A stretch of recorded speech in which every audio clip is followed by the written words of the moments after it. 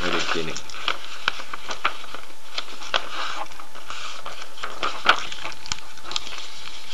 อันนี้คือนะครับผมจะบอกว่าคือระบบการนะครับนำพานะครับลิปิดนะครับไปสู่เซลล์นะครับลิปิดไปสู่เซลล์เราใช้อะไรครับใช้นะครับเมื่อกี้เราบอกว่าใช้ตัวลิโพโปรตีนนะที่เข้าไปในระบบเลือดนะครับที่เข้าไปในระบบเลือด นะเพราะว่าลิโพโปรตีนนั้นละลายน้ำนะ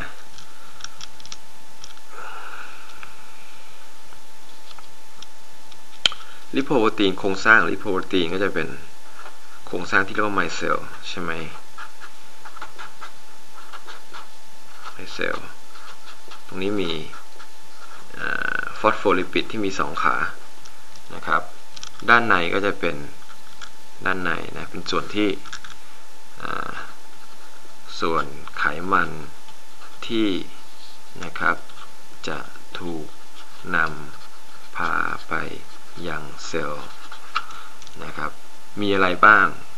นะครับอันนี้เป็นส่วนไขมันโครงสร้างอันนี้เราคงจะพอทราบแล้วเป็นฟอสโฟลิปิดนะครับ1ชั้นโครงสร้างไมเซลทีนี้ด้านในนี้เมื่อกี้เราบอกว่าเป็นไขมันที่ถูกนำพาไปยังเซลล์ส่วนใหญ่นี่จะนะแบ่งเป็น2ชนิดใหญ่ๆนะครับคือไตรกลีเซอไรด์นะย่อว่า TG ไตรกลีเซอไรด์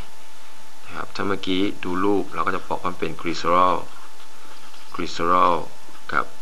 แฟตตี้แอซิดอยู่3ขาแฟตตี้แอซิดอยู่3ขาอีกอันหนึ่งก็เป็นคอเลสเตอรอลซึ่งผมเพิ่งพูดถึงคอเลสเตอรอลนะครับคอเลสเตอรอลนะที่นะลิโพโปรตีนจะนำไปสู่เซลล์จะอยู่ในรูปของคอเลสเตอรอลเอสเตอร์ยังไม่ต้องให้ความสำคัญของตัวนี้เท่าไหร่นะครับแต่เป็นคอเลสเตอรอลซึ่งเติมแฟตตี้แอซิดไป1ตัวนะครับแค่นั้นยังไม่ต้องสนใจตรงนี้เท่าไหร่โครงสร้างนี้นะครับละลายน้ำนะครับละลายน้ำนะเพราะฉะนั้นมันก็สามารถที่จะเข้าไปในกระแสเลือดและสามารถที่จะนำไปให้นำแฟตตี้แอซิดนำกรดไขมันไปให้กับเซลล์ได้นำไขมันให้กับเซลล์ได้มีอะไรบ้างมีไคโลไมคอนนะครับมี VLDL นะและมีอะไรอีก LDL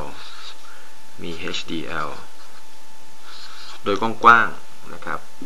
โดยกว้างๆนะซึ่งไม่ละเอียดนักก็จะมีเท่านี้นะแต่นะครับข้างในมันบรรจุนะครับจริงๆแล้วมันมีการบรรจุไขมันที่จะพาไปสู่เซลล์นะครับแตกต่างกันอันนี้จะบรรจุนะครับไตรกลีเซอไรด์มากนะครับตัว CE จะน้อย CE คือคอเลสเตอรอลเอสเตอร์อันนี้คือไตรกลีเซอไรด์คอเลสเตอรอลจะมีอยู่2ปัจจัยเท่านั้นเอง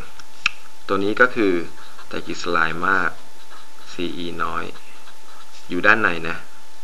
สุกสะสมอยู่ด้านใน LDL จะมีไตรกลีเซอไรด์น้อยมี CE มาก HDL ก็จะมีCE มากนะครับไตรกลีเซอไรด์น้อยนะครับเพราะฉะนั้นลิโพโปรตีนก็แบ่งเป็น1 2 3 4ชนิดโดยคร่าวๆแบ่งเป็น4ชนิดหลักเกณฑ์ที่ใช้แบ่งก็คือความหนาแน่นนะครับความหนาแน่นขึ้นอยู่กับไตรกลีเซอไรด์นะครับถ้าไตรกลีเซอไรด์มากความหนาแน่นก็จะน้อยแล้วขึ้นอยู่กับตัวโปรตีนซึ่งผมไม่ได้เน้นเท่าไหร่ในระดับนี้ว่าจริงๆแล้ว โครงสร้างของ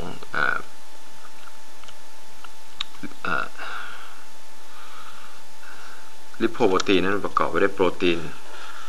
ซึ่งสามารถที่จะซึ่งต้องใช้นะครับต้องใช้ในกระบวนการที่จะนำไขมันไปสู่เซลล์ซึ่งมีโปรตีนอยู่ด้วยแต่ผมไม่ได้เน้นตรงจุดนี้นะแต่โดยหลักแล้วแบ่งแยกด้วยความหนาแน่นนะครับผมขอให้เป็นสิ่งที่มันไม่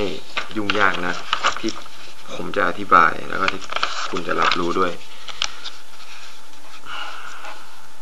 ก็ทีนี้จากตัวนั้นมานะครับมีอยู่4ชนิดนะครับยังคงจำได้นะครับผมจะวาดภาพคร่าวๆว่าคุณจะเห็นพวกนี้ในระบบเลือดนะครับคุณจะไม่เห็นนะครับพวกเป็นฟรีนะครับไตรกลีเซอไรด์ฟรี TG หรือว่าฟรีคอเลสเตอรอลนะในเลือดคุณจะไม่เห็นเพราะส่วนใหญ่นะครับมันจะถูกนำพาอย่างเป็นระบบนะครับโดยใช้ลิโพโปรตีนดังนั้นมันจะอยู่ในนี้นะครับอยู่ในนี้ซึ่งละลายน้ำได้อันนี้ก็จะเป็นระบบเลือดจากนั้นนะครับพอมันเข้ามาแล้วเนี่ยนะครับ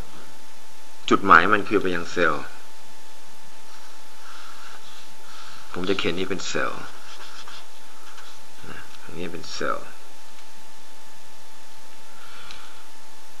ตรงนี้สมมุติว่าผมบอกว่ามันเป็นVLDL ตัวนี้เป็นไคโลไมคอน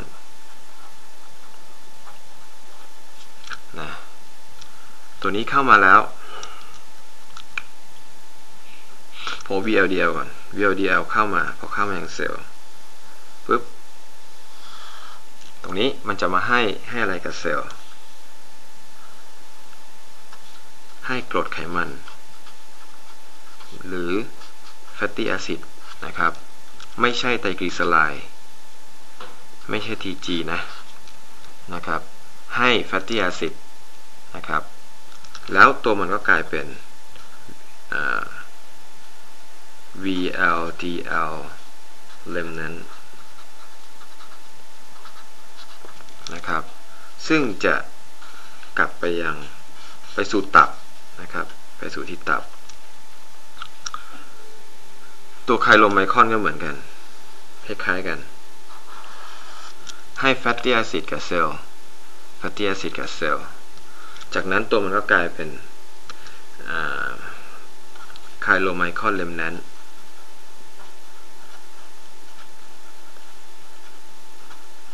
นะซึ่งไปเข้าสู่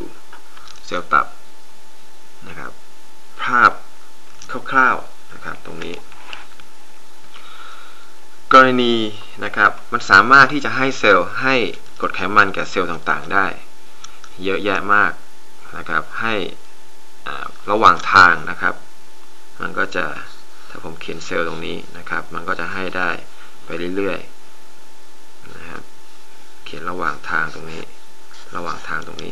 มันก็สามารถให้เซลล์ไปเรื่อยๆได้นะจนมันกลับไปที่ตับสิ่งที่น่าสนใจอันหนึ่งก็คือนะครับตัวนี้ตัว LDL นะครับ LDL ถ้าผมเขียนตรงนี้ LDL มา LDL มีคอเลสเตอรอลเยอะเวลามันให้แก่เซลล์นะครับสิ่งที่มันให้ก็คือตัวมันนะครับอนุภาคของลิโพโปรตีนมันเข้าไปในเซลล์เลยนะครับเข้าไปในเซลล์เลยแล้วก็ถูกสลายแล้วก็ให้เป็นกรดไขมันซึ่งถูกสลายอยู่ในนี้นะครับเข้าไปนี้เลยกระบวนการนี้ก็คือผมบอกว่ามันเข้านะครับสู่เซลล์เลยนะครับเรียกว่า endocytosis กระบวนการให้ก็จะต่างกันถ้าเป็น2ตัวนี้นะครับ ก็จะให้เซลล์ไปเรื่อยๆนะครับโดยตัวมันก็ยัง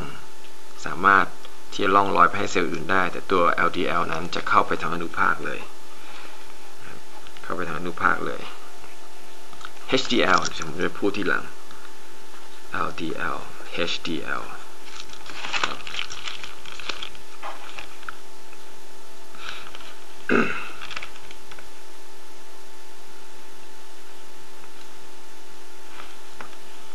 ดูแล้วก็น่างงดี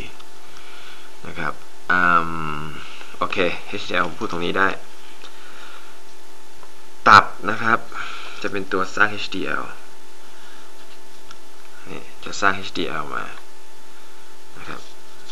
สร้าง HDL มาแล้วโดยนะครับโดยคอนเซปต์ของมันก็คือว่าตับมันจะไปเอาคอเลสเตอรอลนะครับเอาคอเลสเตอรอลเข้ามาในตัวมันออกจากเซลล์เข้ามาคอเลสเตอรอลเข้ามาตัวนี้เข้ามาข้างในตัวนี้นะครับนี่ HDL แล้วมันก็จะนำกลับเข้าไปที่ตับนะก็คือตับจะไปลดคอเลสเตอรอลนะครับที่อยู่ในเซลล์ต่างๆที่มันมี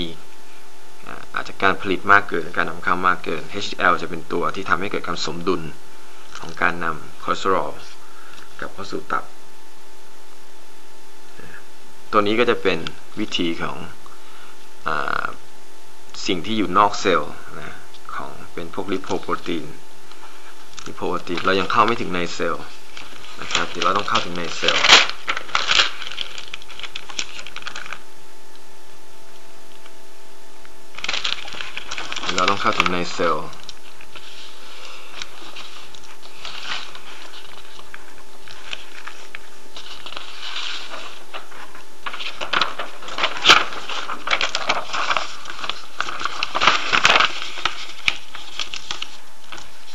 ลิโพโ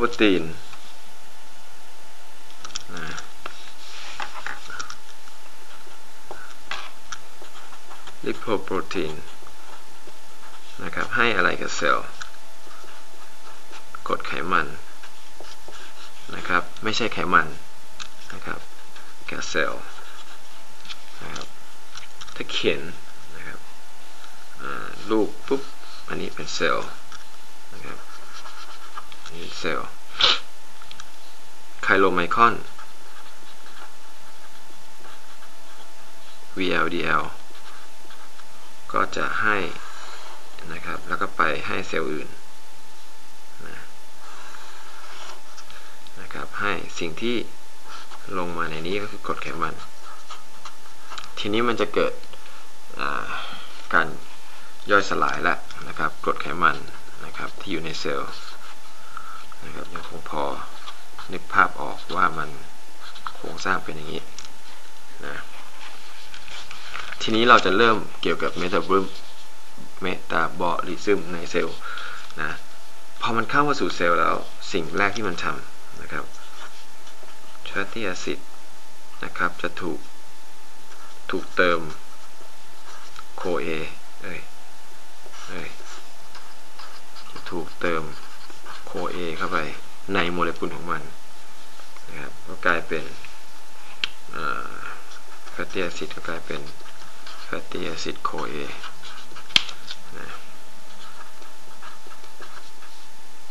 อันนี้คือไซโซไฮโดรคาร์บอนเขียนสั้นว่า R นะครับไปเป็น CO S โคเอนะอันนี้คือเกิดในเซลล์เป็นกระบวนการที่เกิดในเซลล์แล้วครับตรงนี้เกิดในไซโตพลาซึม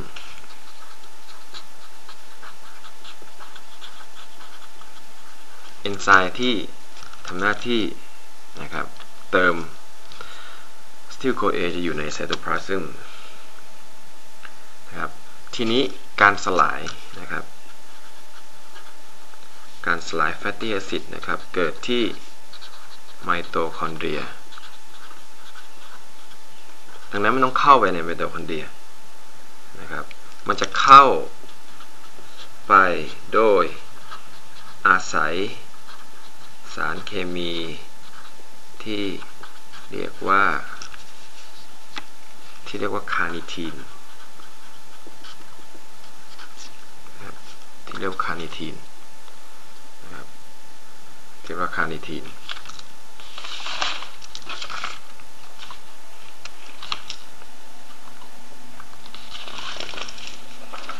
มันต้องเข้าไปสู่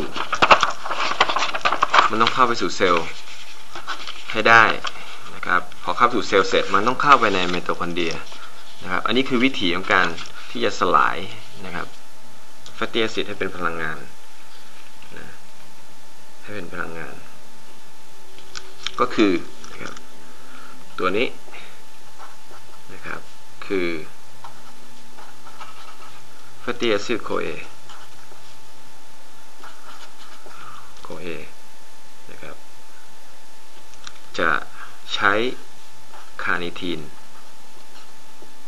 ช่วยในการเข้าไปใน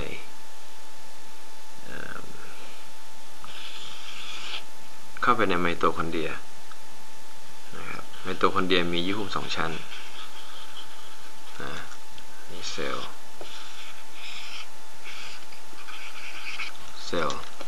ครับเข้าไปในไมโตคอนเดรียนี่มันเป็นอย่างนี้ตัวนี้ fatty acid CoA นะครับเข้าไปในนี้นะครับเข้าไปในนี้โดยใช้ช่วยของคาร์นิทีนนะครับผมคงไม่อธิบายถึงกลไกนะครับแต่ให้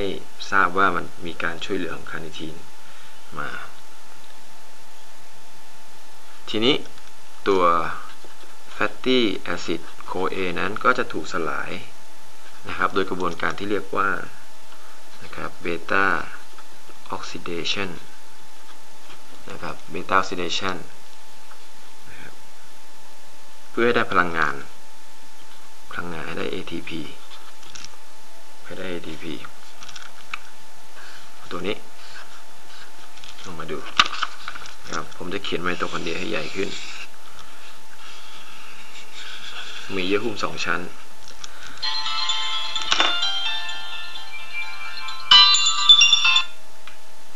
ฮัลโหลใครนะว่าไงเฮ้ยเดี๋ยวกำลังทำไม่อยู่กำลังทำอะไรวะทำอะไรวะเนี่ยเขาเรียกอะไรลง YouTube เลยอยู่เนี่ยกำลังอัดอยู่เฮ้ยเดี๋ยวอีกสักครึ่งชั่วโมงมาโทรมานะ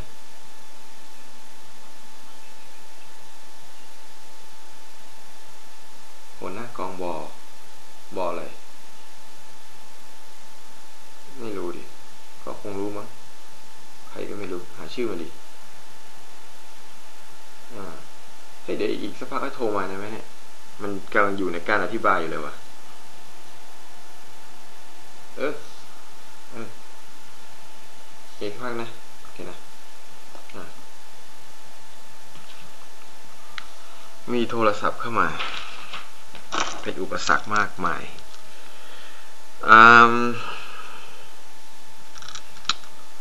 fatty acid CoA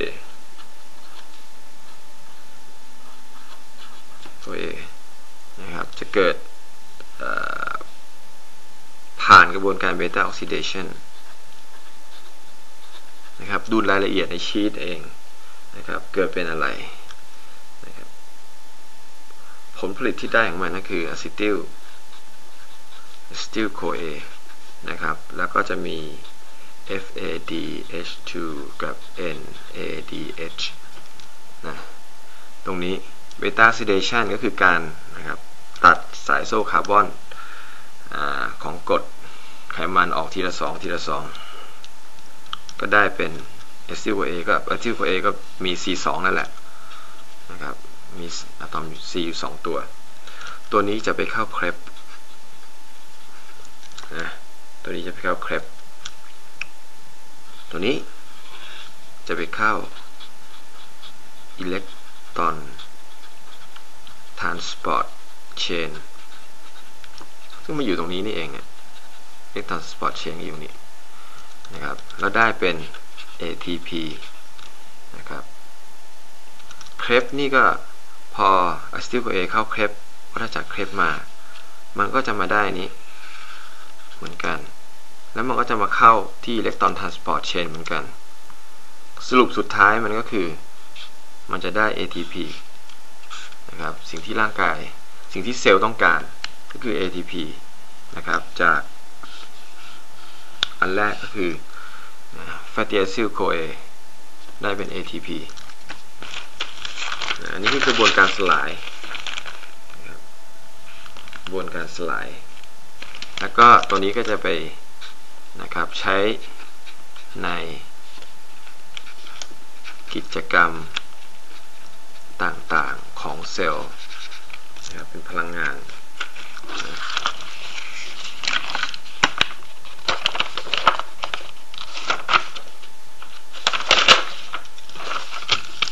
แล้วก็การสร้างล่ะนะครับเอามานึกถึงการดูถึงการสร้างนะครับเวลาสลายนะครับเราจะได้ still CoA เวลาสร้างสารนะครับส่วนใหญ่นะครับไขมันที่ถูกสร้างมาจะ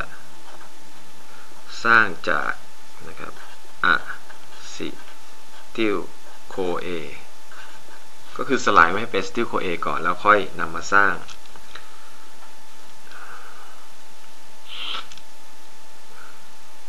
สิ่งที่ถูกสร้างมาจาก acetyl CoA มีอะไรบ้างกรดไขมันนะครับคอเลสเตอรอลนะครับกรดไขมันคอเลสเตอรอลนะครับสร้างได้สร้างเป็นคีโตนบอดี้สารให้พลังงานครับโดยลองไปทบทวนอีกทีสิ่งที่สำคัญก็คือมันสร้างที่ไซโตพลาซึมนะครับมันสร้างที่ไซโตพลาซึมเมื่อกี้เราพอที่จะขอวาดรูปเซลล์เราพอที่จะรู้แล้วว่าอะซิติล CoA เนี่ยมันเกิดขึ้นที่ไมโตคอนเดรียนะครับอันนี้คือไมโตคอนเดรียอะซิติล CoA มันเกิดที่ไมโตคอนเดรียมากมายอะซิติล CoA ดังนั้นต้องมีการนำอะซิติล CoA ออกมาข้างนอกเพื่อจะถูกการสร้างผมจะตรงนี้ว่าเป็นสลายนี่การสร้างนะครับต้องมีการนำอะซิติล CoA ออกมาเพื่อที่จะนำไปสร้างเป็นสารอื่นการนำอะซิติล CoA ออกมาก็คือใช้ส่วนหนึ่งของกระบวนการเครปออกซาโลอะซิเตตนะมาบวกกันกับอะซิติล CoA ได้เป็นซิเตรตนะครับมาบวกกันได้เป็นซิเตรตซิเตรตสามารถเข้าออกได้อย่างอิสระซิเตรตตรงนี้มองไม่เห็นก็ดูที่ชี้เอาแล้วกันเป็นซิเตรตก็สามารถออกมาข้างนอกไซโตพลาซึมได้จากนั้นซิเตรตก็จะมาสลายให้เป็นอะซิติล CoA ข้างนอกแล้วก็มาเป็นออกซาโลอะซิเตตและตรงนี้ก็จะมีปฏิกิริยาสัก 2-3 ปฏิกิริยาแล้วก็เข้าไปข้างในต่อเป็นวงจรอันนี้เขาเรียกว่า state shuttle นะครับการนำเอานะครับการนำอะซิติล CoA ออกจากไมโตคอนเดรียออกจากไมโตคอนเดรีย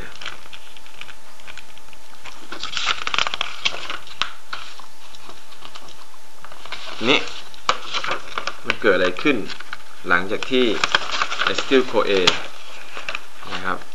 ออกมาที่ไซโตพลาซึมเซลล์ต้องใหญ่ๆต้องเขียนอะไรเยอะในเซลล์ อันนี้เป็นไมโตคอนเดรียนะซึ่งก็คงไม่ค่อยเกี่ยวข้องกับการสร้างแล้วเพราะอะซิติลโคเอลมาข้างนอกแล้วอะซิติลโคเอออกมาครับจะถูกเปลี่ยนแปลงให้เป็นอะซิติล ACP นะครับจากโคเอเป็น ACP นะแล้วก็เป็นเมโลนิล ACP นะครับแล้วก็มาเข้ากระบวนการนะครับ fatty acid synthesis นะครับได้เป็นกรดไขมัน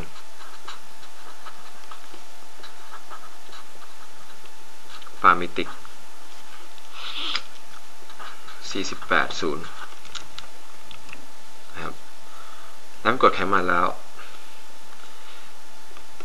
อะซิติลโคเอยังสามารถที่นำมาสร้างเป็นคอเลสเตอรอลได้โดยทำปฏิกิริยากับอะซิติลโคเอได้เป็น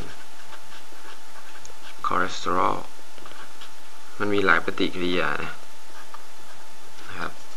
เดี๋ยวผมให้ดูในภาพรวมนะครับสร้างกรดไขมันได้จากปฏิกิริยา fatty acid synthesis สร้างคอเลสเตอรอลได้นะครับสร้างคอเลสเตอรอลได้โดยใช้สารตั้งต้นคือตัวนี้นะครับสารตั้งต้นก็จำสารตั้งต้นไว้แล้วกันสารตั้งต้นไว้นี่คือกระบวนการสร้างนะครับอย่างคร่าวๆนะผมไม่ลงรายละเอียดกรดไขมัน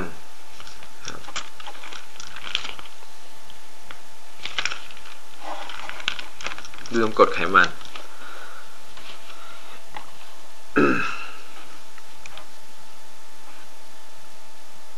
รู้สึกมันเยอะไปไหมเนี่ยกรดไขมันนะอย่าลืมไปทวนเองได้ไหมเนี่ย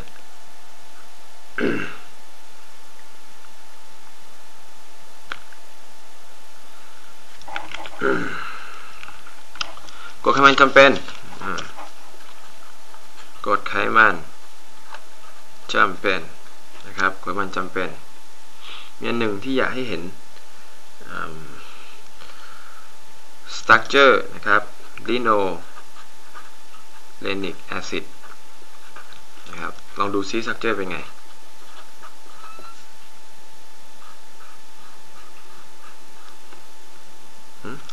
1 2 3 4 5 6 7 8 9 12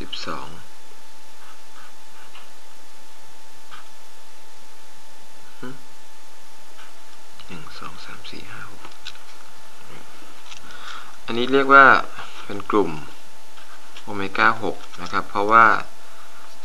กลุ่มโอเมก้า6เพราะตรงนี้เป็น1 2 3 4 5 6นะครับ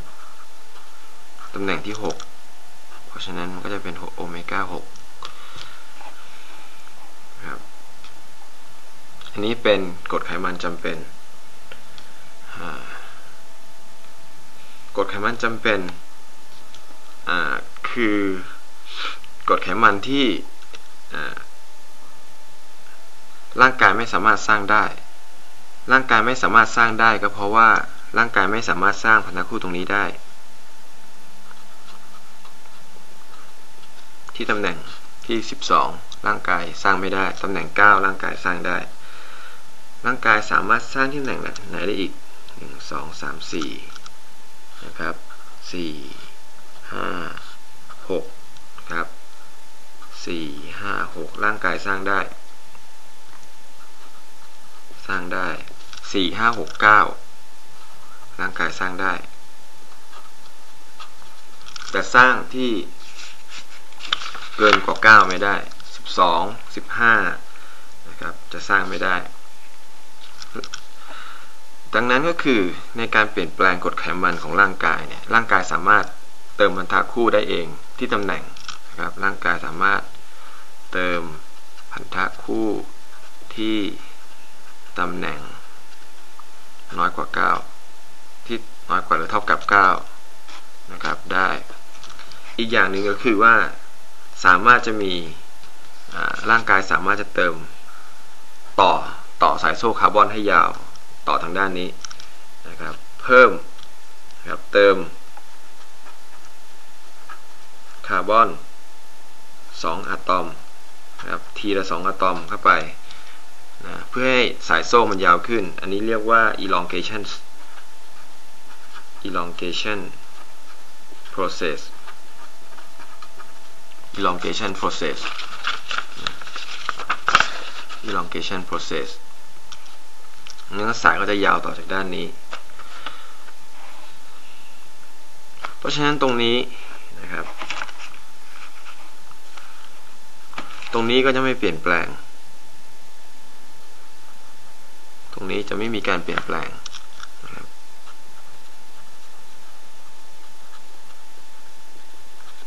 เดี๋ยวผมจะบอกว่ามีความสำคัญยังไงถ้าไม่เปลี่ยนแปลงร่างกายเอาตัวนี้เนี่ยนะครับสามารถมาสร้างเป็นกรดไขมันในกลุ่มโอเมก้า6นะได้เท่านั้นเพราะว่าร่างกายสามารถที่จะเติมตรงนี้ได้สามารถสร้างพันธะคู่ได้แต่ร่างกายจะไม่ยุ่งเกี่ยวตรงนี้เลยเพราะฉะนั้นตรงนี้จะเป็นสิ่งที่ไม่มีการเปลี่ยนแปลงดังนั้นถ้าเราได้นิโคไลอีกที่เป็นกลุ่มโอเมก้า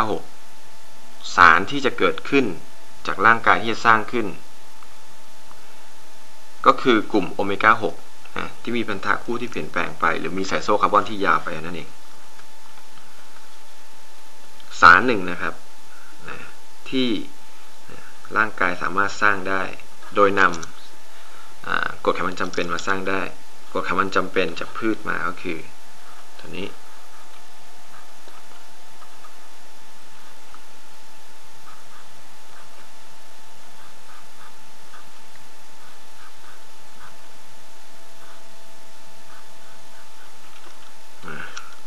14 11 8เราจะอันนี้เกิดจากการสร้างที่จาก C นะครับ18 2โดยการนะครับเติมคาร์บอนเข้าไป2ตัวนะครับเติมคาร์บอนไป2ตัวจาก18เป็น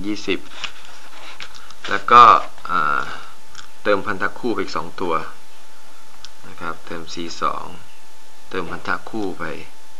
2พันธะคู่เข้าไปตัวนี้เวลาเติมนะครับตัวนี้เป็นส่วนที่นะครับร่างกายเติมนะครับส่วนที่ร่างกายเติมส่วนนี้จริงๆแล้วนะครับส่วนนี้พันธะคู่อันนี้นะครับถ้าดูโดยนะใช้หลักที่เราบอกว่าสร้างร่างกายไม่สามารถสร้างพันธะคู่ได้เกินตำแหน่ง9ได้ตรงนี้ก็จะไม่น่าใช่แล้วเพราะมีที่14นะแต่จริงๆร่างกายสามารถสร้างได้จากตัวนี้เพราะว่าพอเวลาเราเติมคาร์บอนไป2ตัวนะครับจาก9ตัวนี้จะกลายเป็น11นะพันธะคู่นะครับก็คือบวก2 11ตรงนี้ก็จะมาจาก12กลายเป็น14นะครับกลายเป็น14ครับบวก2กลายเป็น14ก็คือตัวนี้นะเพราะฉะนั้นอันนี้นะครับก็คืออันนี้นะครับตัวนี้ก็คือตัวนี้ซึ่งเมื่อเราใส่คาร์บอนเข้าไปนะครับตำแหน่งจะเปลี่ยนอย่านะครับดูที่ว่าถ้ามีพันธะคู่เกิน9แล้วร่างกายสร้างเองไม่ได้อันนั้นไม่ใช่กฎนะครับไม่ใช่เป็นกฎหรือการมองที่ถูกต้องนะครับ จำไปเลยว่ากรดไขมันจำเป็นมีอะไรบ้างมีแค่2ตัวนะครับไปดูในชีทครับจากนั้นครับกลไกการสร้างกรดไขมันครับในคนนะครับโอเมก้า3นะครับจะเป็นสารตั้งต้นที่ใช้ในการสร้างกรดไขมันกลุ่มโอเมก้า3นะครับโอเมก้า6ก็ไปสร้างโอเมก้า6โอเมก้า3จะมาสร้างโอเมก้า6ไม่ได้โอเมก้า6ไปสร้างโอเมก้า3ไม่ได้โอเมก้า9ก็จะไปสร้างเป็นโอเมก้า9โอเมก้า9ครับอันนี้เป็นหลักอันหนึ่ง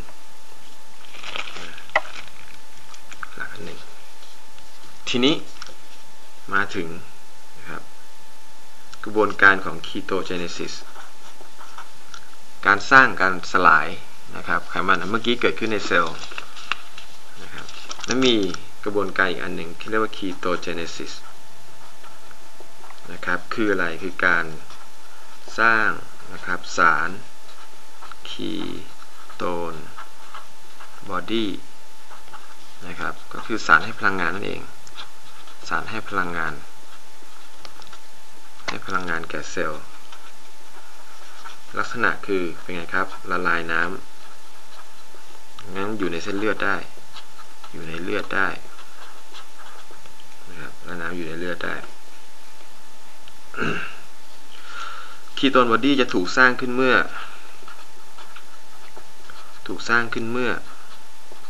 อันที่1นะครับมีอะซิติลโคเอมากอยู่ในกรณีที่เราทานไขมันเข้าไปมากนะครับก็จะเปลี่ยนเป็นอะซิติลโคเอหรือกรณีที่มีกลูโคสในเลือดต่ำนะครับเซลล์ต้องการพลังงานนี่คือสารให้พลังงานอันที่1นะครับคีโตนบอดี้คือสารให้พลังงานอันดับ2ถ้ากลูโคสไม่พอร่างกายต้องสร้างคีโตนบอดี้เพื่อให้พลังงานแก่เซลล์เป็นอันดับที่2คีโตนบอดี้มีอะไรบ้างนะครับก็กลุ่มของสารเคมีกลุ่มหนึ่งที่เรียกว่านะครับมีชื่อว่าอะซิโตอะซิเตตนะครับแล้วก็เบต้าไฮดรอกซีบิวไทเรตอันนี้คงต้องจำนะครับจำชื่อไปแล้วคงจะเห็นในข้อสอบหรือเปล่าอันนี้ถูกสร้างจากนะครับซิติลโคเอ2นะครับโมเลกุลนะครับเอามารวมกันให้เป็นตัวนี้นะผมไม่ขยายความในการสร้างคีโตนบอดี้นะครับคีโตนบอดี้ตัวนี้นะครับผมให้เป็นกลมๆนะครับอยู่ในเลือดนะครับเข้าสู่เซลล์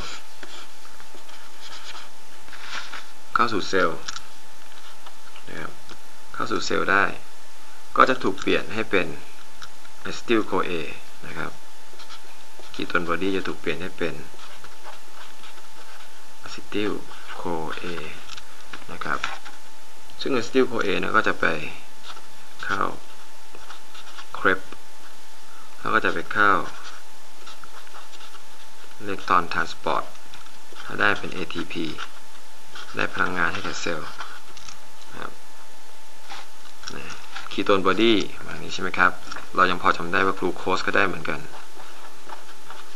นะกรณีถ้าตัวนี้ไม่มีก็ใช้ตัวนี้แทน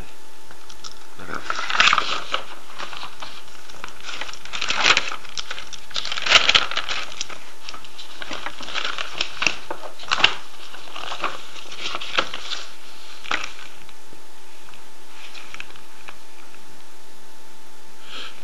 ที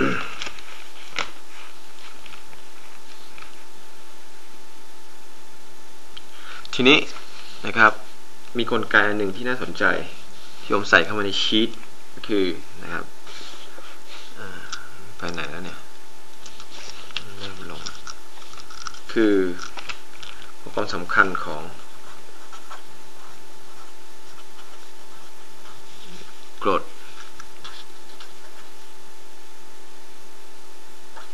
อะราคิโดนิก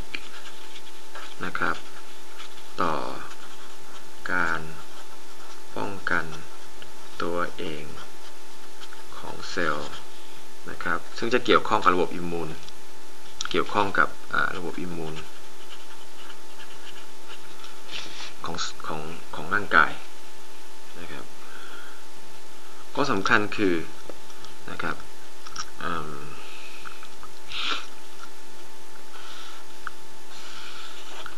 อะราคิโดนิกจะเป็นส่วนประกอบของกรดไขมันนะครับที่อยู่ที่เยื่อหุ้มเซลล์พอเวลาร่างกายหรือเซลล์ตัวนี้เกิดการบุกรุกหรือเกิดการทำลายโดยกลไกอะไรบางอย่างเกิดขึ้นสิ่งที่เกิดขึ้นคือกรดอะราคิโดนิกนั้นซึ่งอยู่ในฟอสโฟลิปิดตรงนี้นะครับจะถูกทำให้หลุดออกมาจากเยื่อหุ้มเซลล์เป็นกลไกอันหนึ่งนะครับเราขยายมาตรงนี้อะราคิโดนิกนะครับจะเปลี่ยนมาเป็นสารที่เรียกว่าโพสตาแกลนดินแล้วก็อันที่1นะครับอันที่2ชอมบ็อกเซนอันนี้อันที่1นะครับโดยเอนไซม์ที่เรียกว่า COX-1 กับ COX-2 นะอีกอันหนึ่งคือสามารถที่จะเปลี่ยนไปเป็นลิวโคไทรีนโดยใช้เอนไซม์ lipogenase ครับตรงสรุปนี้ผมจะเขียนว่าสาร3 กลุ่มนี้ทำให้เกิดการข้างของเม็ดเลือดขาวที่บริเวณดังกล่าวหรือพูดง่ายๆเกิดการอักเสบขึ้นนะครับกลไกการอักเสบนะครับเกิดจากกลไกของการที่มีความสัมพันธ์กับไขมันนะครับผมเลยเอามาบอกตรงนี้นะครับเราหยุดได้ไหมกลไกเราสามารถหยุดได้โดยใช้ยานะครับแอสไพรินตรงนี้ซึ่งจะมากดการทำงานของเอนไซม์ตัวนี้แล้วก็ไอบูโพรเฟนที่เราอาจจะเคยกินกันไอบูโพรเฟนนะครับมันจะหยุดการทำงานตัวนี้เพราะนั้นสารตัวนี้จะไม่เกิดถ้าให้ยานี้สารตัวนี้จะไม่เกิดก็จะไม่เกิดการข้างของเม็ดเลือดขาวก็จะไม่เกิดการอักเสบนี่คือกลไกที่เกี่ยวข้องนะครับอันที่1นะครับอันที่2เรามาดูเกี่ยวกับการสร้างคอเลสเตอรอลนะครับคอเลสเตอรอลนะครับถูกสร้างในไซโต PLAS พลาซึมนะครับอันที่1หรือไม่ก็ได้รับจาก LDL นะครับได้จาก LDL คอเลสเตอรอลไปทำอะไรบ้างมีความประโยชน์อะไรบ้างคอเลสเตอรอลนะครับเอาไปสร้างเป็นน้ำดีนะครับหรือเรียกว่าไบนะครับซึ่งใช้เกี่ยวกับกรณีที่จะทำให้ไขมันแตกตัวในลำไส้เล็กนะครับแล้วก็มีเอาไปสร้างเป็นสเตียรอยด์ฮอร์โมนนะครับแล้วก็สร้างเป็นคอเลสเตอรอลเอสเตอร์